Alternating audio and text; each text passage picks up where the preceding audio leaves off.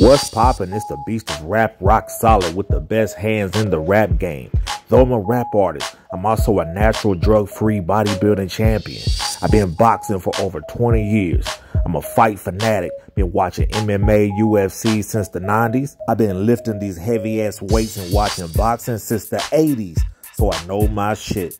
This is the channel you come to when you want to see boxing and MMA content. When you want to see the fight reactions, the fight reviews, the breakdowns, and the tale of the tapes with no bias. And not only that, you get to hear some dope-ass motivational, inspirational music by your boy Rock Solid. I write all my own lyrics. I'm real in everything that I say. And I also produce, film, direct, edit all my own music videos. So what the fuck are you waiting for? Subscribe.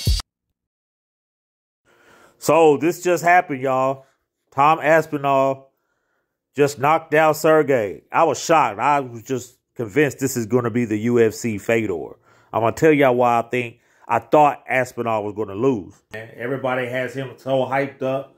I'm like, man, I just feel like it's not his time yet. Like he's just not going to live up to the expectations people are putting on him already to beat Jon Jones and everything, right? But I was wrong. I'm so glad I didn't bet money because I was going to bet money on Sergei. But when I saw the lines was like so close, it was pointless to bet. But I'm mad that I was going to bet on Jessica Andrade just $75 to beat, to knock out Mackenzie Dern. I knew Mackenzie Dern wasn't ready, and I'd be damned if she didn't knock her out, bro. I did not bet on it. Well, by the time I went to go bet on it, before the fight started, they already closed the betting lines. I could have had $4.75 right now, and I'm fucking pissed off.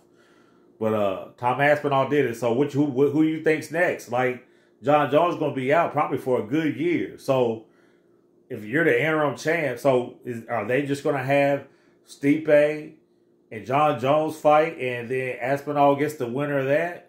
Because if that's the case, that don't make no sense because you already got a champ. So why even have an interim champ? Right? Anyways, let me know. I'm rock solid on that. I mean, everybody in light heavyweight has got injured. They got stripped, right? So, Jon Jones got injured. You didn't strip him. You let him keep it. I don't know. I'm out.